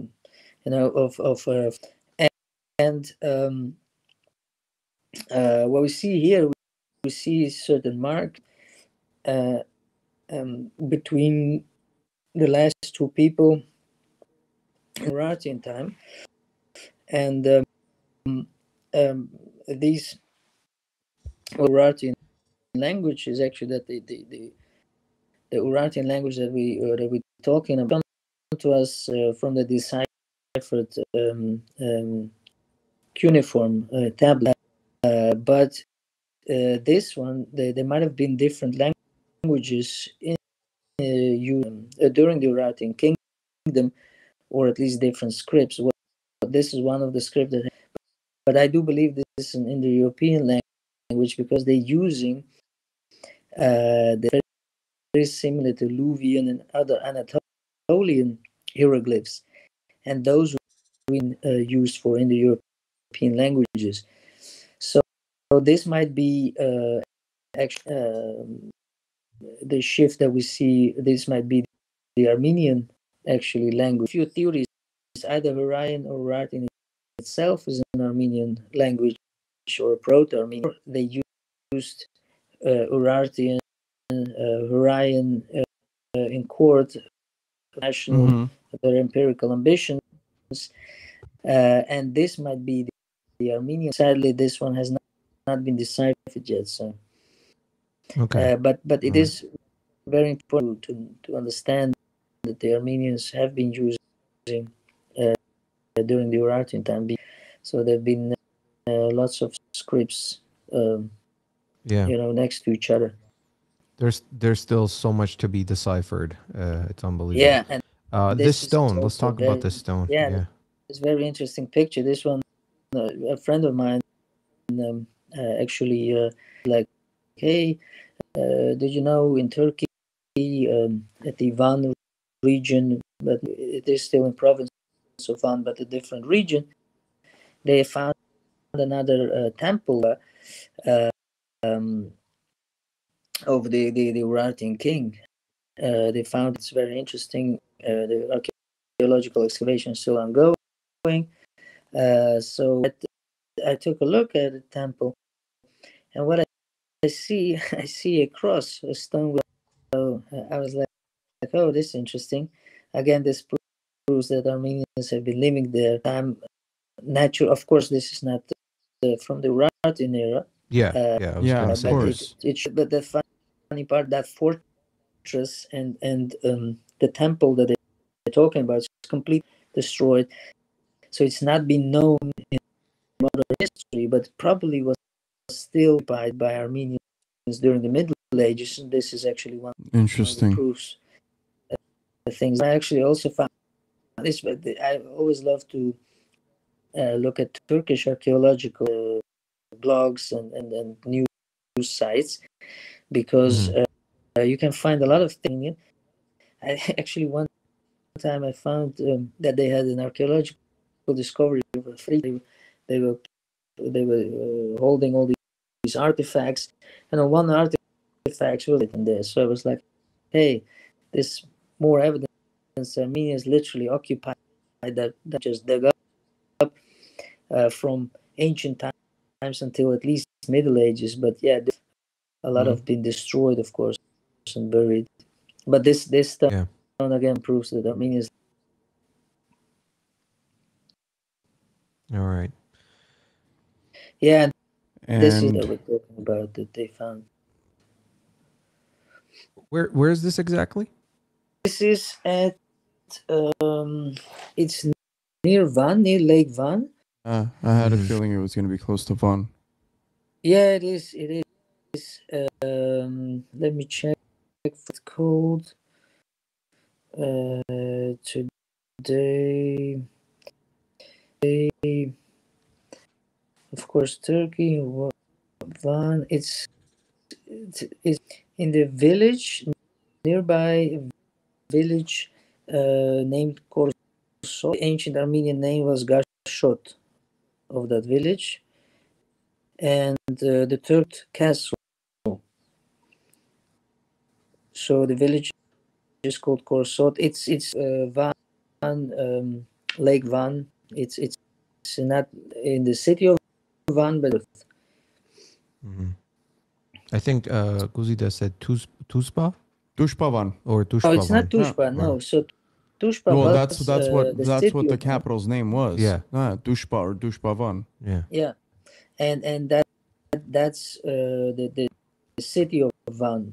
There is also a province of Van, and this one was not found in the city of Van place, but around Lake Van. Now, was this a recent discovery or recent? Like I think like a few weeks ago. I think this one they found, but they haven't been excavating. But recently they have excavated it.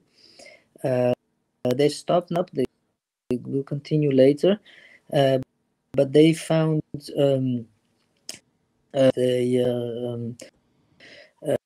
a temple, and they also found a tomb. They found some medieval elements. Was the stone with the Armenian cross on it. They found some medieval was occupied, still active during the Middle Ages, all the way back, and they found a royal tomb that will be very interesting to see if they can get the will be published to see identified genetically, but sure if there's nothing done oddly to the bones, it will be but yeah, this is this the same site right here? Yeah, it's the same site. I think if you go to the next slide, you will see the entrance of the tomb, the entrance of the tomb. So it might be the tomb of Menua himself or one of the. So they don't know yet. They haven't done anything. They just kind of, this is the outskirts. Yeah, of it. they just started to excavate, but they will continue later on. Yeah, now yeah. It so has interesting. An Armenian cross on it. Well, let me.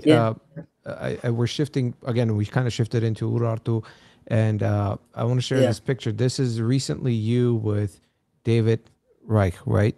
Seems like you guys are having an interesting conversation. And was this at the museum, or was there a lecture that you went to? Lecture that I went to, that I briefly talked about the last time. Yeah. But this was at the university in Holland. He came to talk about his recent findings. So we walked and talked after the lecture a long time, and we had an interesting conversation. Admitted that Armenians are genetically Urartians. So that was interesting for me. But yeah, we had an interesting conversation with the guy. And was he for it, or was he against it as far as the genetics of Urartians being Armenians.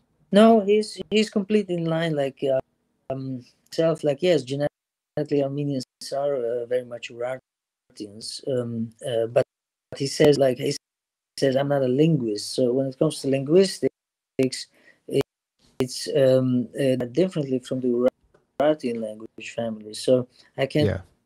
He really didn't. He says when you look at genetics, I'm very sure that the Armenians have. Well, interesting thing he said. I also turned it into a video because I was.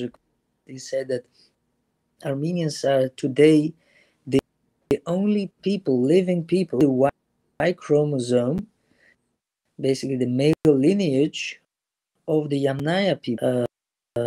So there's literally at least a significant amounts, some pockets of people who have also some of it, but the Armenians today are R1b Y chromosome that we have that's very much linked to the Yamnaya people, and the Yamnaya people are considered to be the spreaders of Indo-European language, while the origin on the Armenian Highlands.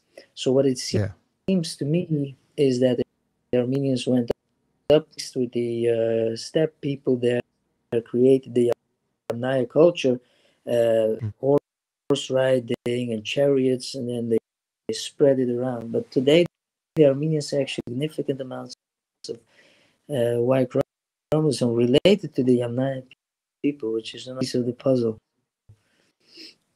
Yeah.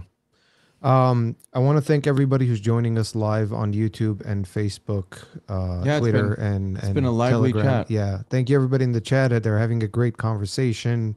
I want to mention those of you who might be joining us now. We are talking to Yegishe Kazarain, who is the creator of the ever so popular blog People of R.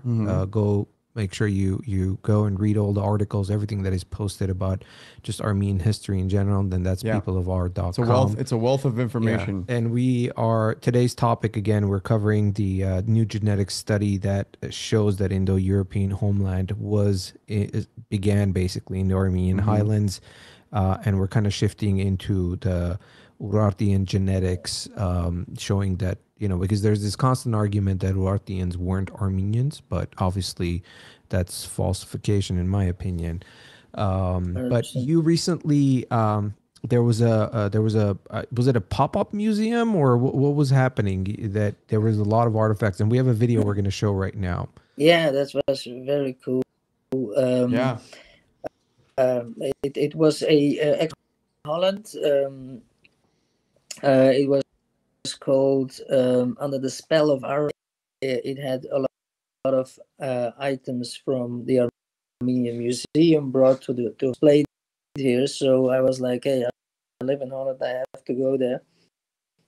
And I filmed it because I kind of, I remember back in the days, I was like asking guys in the Armenian History Museum, why is so little online about like images, and they told me actually that it was forbidden to film in the Armenian History Museum. The same, but I kind of pity because I think they should actually like let people. It will only attract more visitors to see the items live. But anyways, they did them from the Armenian History Museum to Holland.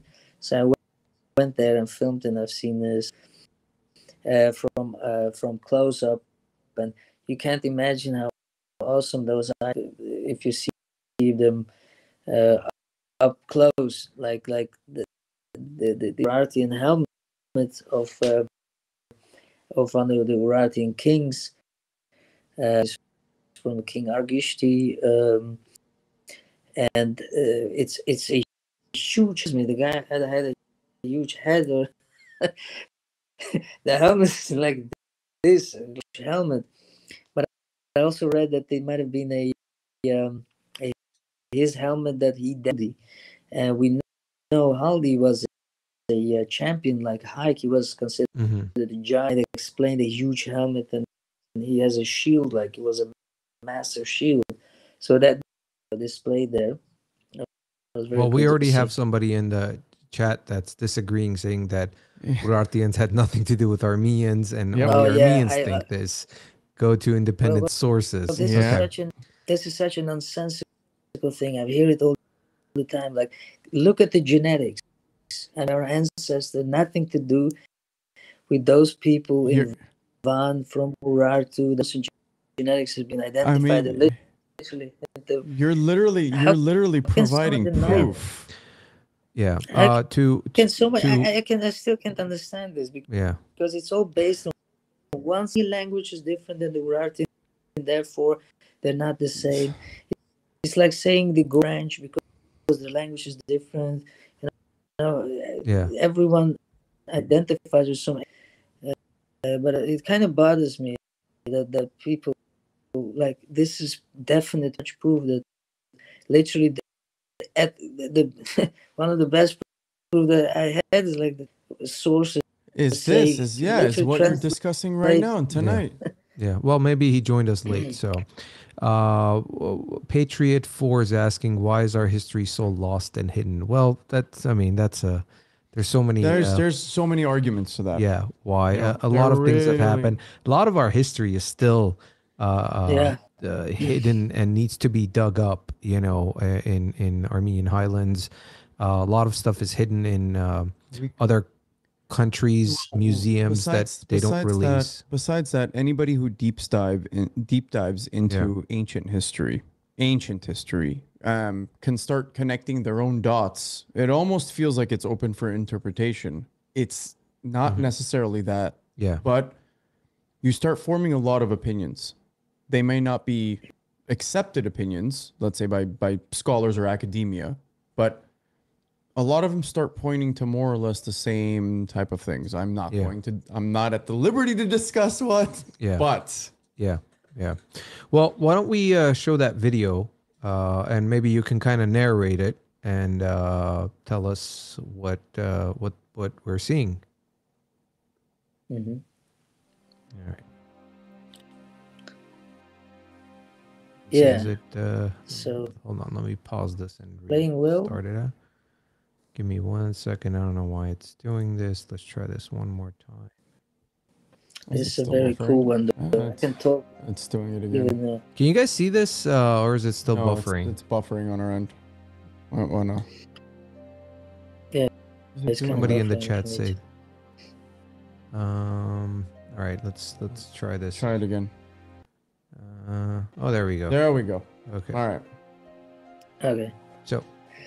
Yeah, we've seen this from the beginning. Let's see. Okay, there we go. Okay, go ahead. Yep. Yeah. So we see here from the Urartian from the kingdom of Urartu. These artifacts territory of modern day Republic of Armenia. We see very cool stuff in details.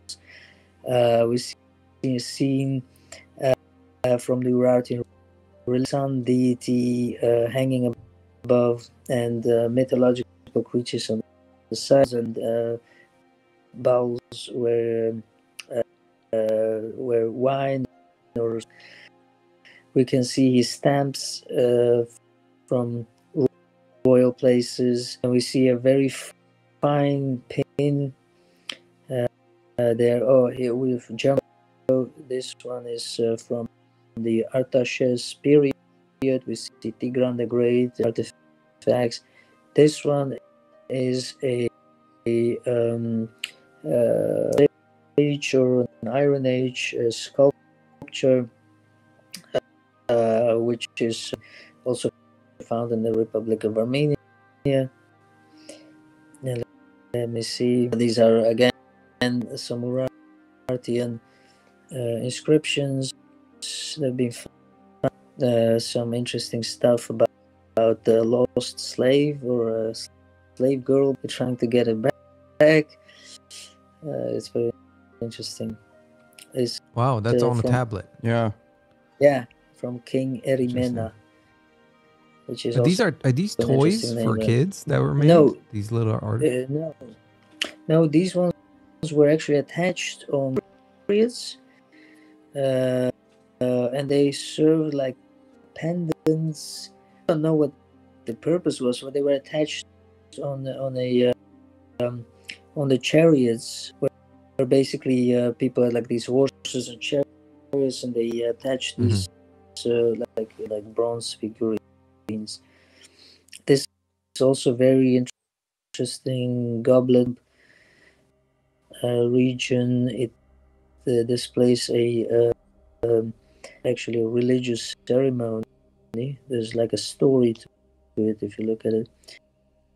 This from where the drinking shoe, I would say, from Urartian period. Part here is that you can see a little bit of a design of an Urartian shoe. Of course, the top is for drinking, but you can see it at the bottom. It's very interesting. And these are also this is the shield from the Urartian king. It's the shield of the Urartian king. Yeah. That's. Let me pause this real quick. So this is the super cool shield. Yeah, that's small. Like, yeah. Oh, that's pretty cool. Got some dings on it. Yeah, looks like stopped a few things. Yeah, it went into battle. I had to pause it. That's really interesting. In battle. Is it buffering again? My God! All right, let's try this. But are we having internet issues everywhere? Yeah. Seems like it. Okay. It is so cool that you said they allowed you to film it, right? Or were you just kind of secretly? Yeah, because they're allowed to film. It's like they always allowed to film. They have no problems with it. Why wouldn't they? By the way, I mean, like this is history. Is part of our people pay tickets, and the Dutch are actually very smart with history. This is what I want to talk about. This tablet right here. Yeah, look at those. Look at the lettering. Yeah, this is Aramaic actually, but it was used period as a border stone to mark territories. So this in script, many people say it looks very Armenian, like the. Yeah, it does. Marshall did got inspired by that script. There is also some theories that the script was actually also came from. I'm not sure, but I know much about that part deeply enough into it, but again, it shows not afraid of using different scripts for the government. Now, there's another video that was a 3D, I guess, reconstruction of an old village I want to show. Can you talk about this a little bit? Yeah, that's a very, very cool of a bronze, what is now seared in, and it would have been occupied of Armenians, like Armenia. Is like how they could have lived based on the ground that they found the image of a bronze in Armenia. So interesting. Well made. Yeah, they did a good job. Now, who made this? Village. Researchers. I do sources when I can't remember it, but they've super interesting with the Turkish university, so it came from there. So we have a question from Guzide who asked earlier. She joined later. She wanted to find out. She said, "What is the relevance?" Yeah, you want to go ahead and read it? I can't. Let's see. Right here. She asked, okay. I already said it, but why does he consider this topic important? What is the relevance for him personally and for Armenia? What does he aim with his work? Merci. Yeah, that's an interesting. I think we're all, especially us in diaspora, deal with a identity crisis, with seeking, and been fascinated by history. As soon as I actually started to invest out, that nothing is known. It's all hidden, just hidden. Well, at the same time, ancient people, ancient people, in ancient books, in the Bible, people, yet nothing is known. So when some things and stuff, I was fascinated immediately. It's more like once you start going down one path, right? It opens doors for other paths, and you keep going further back and further back and further back and further back. Yeah. This is just the way it is with a lot of things. Especially if you're into researching anything historical. Yeah. Yeah. That's very true. Yeah. Those of you in the live chat, if you guys have any questions for Yegishe, please feel free to ask. Now, what are you working on next? Is there anything specific, article or some other research you're doing that you might want to share with us? Yeah, I'm doing 10, 20 researches, and I'm being finished. I finished back with one subject, so I got the other. Right now, in the works, I'm writing an article problem with at uni, and I will actually difference that I actually this recently or on this part about the difference of the in the Republic of Armenia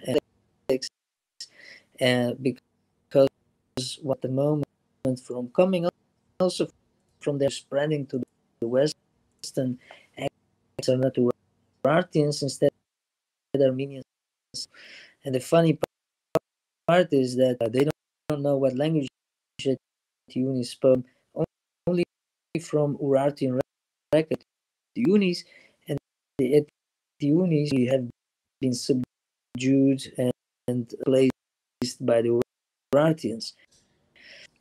But so I'm going to go and actually show that nope, it's not the Unis. All right. Other one I'm really on is I've actually found some interest about patriarch Abraham missions there Cutting off to the Armenian people. Another one about a spice in India called halal, which is psychedelic, and the one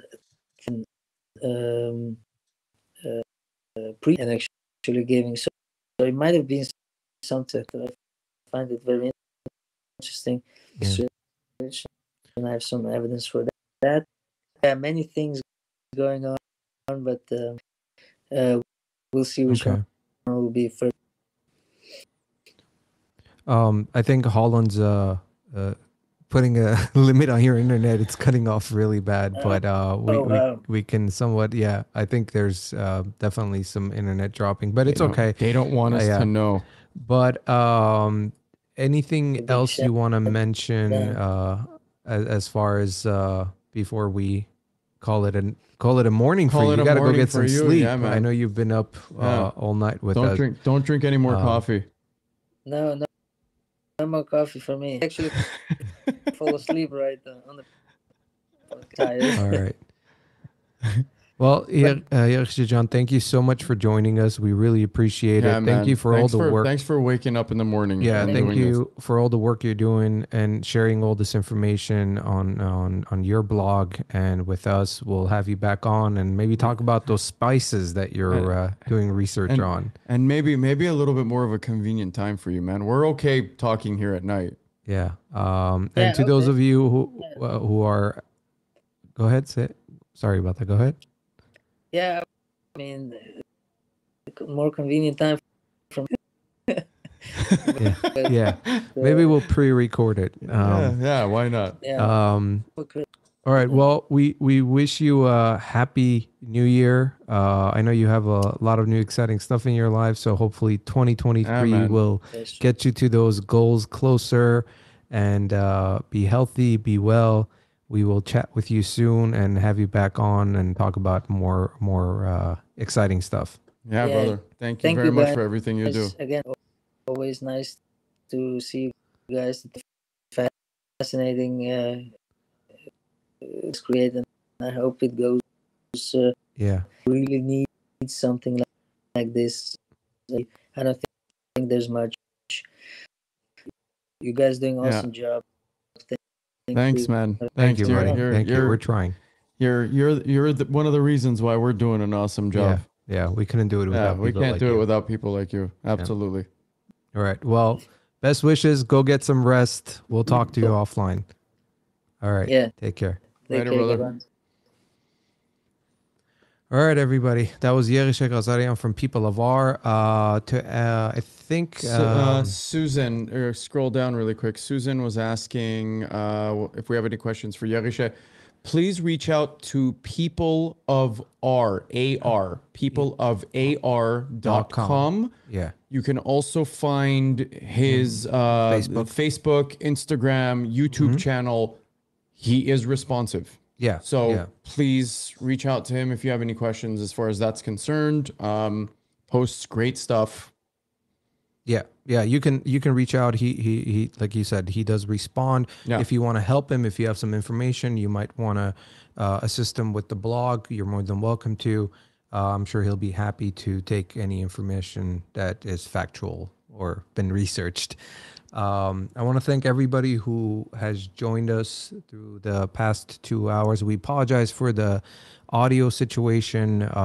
Again, we don't know if it's the internet or if it's from the device, but this is what it is when you're having video from abroad, I guess. But it's okay. I think it was, we'll clean it up when we post it on the podcast platform. So I guess I got a long night of editing. Are you guys gonna do an episode on Jerusalem? Yeah, guys, just to let you know, if you see our laundry list of episodes that we're gonna be doing, it's a lot. I know a lot of people reach out to us and ask us to do this, to do that. Our goal right now is what we're doing is we're going on a chronological order as far as the reads that Mike and I do. And historically speaking. Yeah, historically speaking. In terms of our guests, we tend to find the most knowledgeable individuals, whether it's their profession or whether it's been a hobby or whatever you think, whatever you want to call it. Because we've spoken to some individuals who have different careers, but have been doing this stuff for 30, 40 years, like Hamlet, right? Yeah. So And then we have reached out to some amazing intellectuals, historians, journalists. Some have responded. Some we're still waiting. We're hoping to get some big names on the show coming year. So we'll announce those. Again, we do lives when we have guests. And I know we'll have next month, Elena will be joining us with the first episode. She'll be covering Queen Tamar.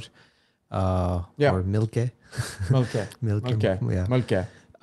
So that's coming up next month. I think we'll probably do an episode first week. Just one of the we're going to cover. When are we planning that? January 12th? No, 4th. 4th? Okay, yeah. Okay. Those of you are asking. Okay, I'm going to play. We won't have a New Year's hangover. Yeah. So here is the Nejde sculpture. This is in the 3D environment, guys. This isn't obviously the marble version yet, but Pre-orders are available They're now. available for pre-order, and they should be. We're expecting them to be ready to ship out. They are in production right now. By end of January, I think. Yes. Each piece does take a long time to make. You guys, just want to let you guys know. It's not, doesn't come out of a printing press. So if you want to have one of these, we get them in 25 batches. We've actually gone through those already. So we're waiting for, as far as pre-order. So, but if you want them, you can pre-order them. They will be coming, like we said, as soon as possible. Those of you, like I said, go to merherosner.com. And you can pre-order this. The other sculptures are available, so if you want to order those, we'll ship those out right away. Aaron's asking, when is the episode for Nezhde? For Nezhde. I know, Aaron, so many people have reaching out to us. So the episode of Nezhde, I have a vision of how I want it to be done. It's going to be shot in a different way. Yes. I think you guys are going to be surprised. The script is almost ready. We're working on it. We're working on it. That's something we're hoping either next month or February to do. I'm thinking more closer towards April. I'm hoping because it'll be close with Armenian genocide. Might do something like that. But again, I want this episode to be shot in a way where it's meaningful. Yeah. And the way we're going to... Hey, man, all of them are meaningful. No. And the way we're going to read it and we're going to talk about it is going to be different from our typical way of doing our podcast. So, but yeah, that's as far as... We're chipping away. We're chipping away. Yeah. What else? Well, it's our last show of the year. Yeah. We want to wish everybody a happy, safe New Year to all of you who have joined, who's been supporting us. Yeah. On our YouTube platform, on Facebook, on our podcast platform. To those listeners that keep downloading and listening, thank you so much. Yeah, for every single one of you guys. We see the numbers. We see where you guys are listening to us. I want to shout out to the Artsaksis who are listening to us. Thank you so much. We've gotten emails from them. We're with you guys. Yes, with spirit. We are. We're hopeful 2023 will be a better year for Armenia, our brothers, our sisters. Yeah. I wish there's more unity. I think there's too much division right now. And in this country too, there's way too much division. I think we need to. But that's all over the world, man. And I'm not saying that's normal. Yeah, I'm not saying that's normal. It's not something that anyone should accept. Yeah, at all. Doesn't matter what creed, race, nationality. Don't matter. It don't matter. There are certain factions in this world that are trying to divide us. Fight against it, ladies and gentlemen. Yeah, fight against it because we the people rule, not them. Yes. So, follow us on Instagram, follow us on Facebook, hit that like button. If you haven't subscribed to our YouTube channel, subscribe. Patreon, support us on Patreon. Go become a Patreon. It starts at $5 a month. It helps with production costs. So anything you want to do. And if you do sign up, you do get a free t-shirt or a hat. We do have the floating hat. What was his name? I don't know. Did we ever name the floating hat? Who's either? That's the mannequin. Yeah. That's the mannequin. Not me. That's fine. Anything you want to mention before we end it? Any wishes? Happy New Year's to everybody, you guys. Have a happy, healthy New Year's going into 2023, getting out of a weird 2022. Yeah, very bizarre. Very weird 2022. Honestly, keep it in your minds. Don't let these forces divide any single one of you. Yeah. I'm a big advocate of this with my geopolitical beliefs and views. Yeah. And we hope 2023 is a better year for everyone. Whatever goals you have set, go for it. Don't give up.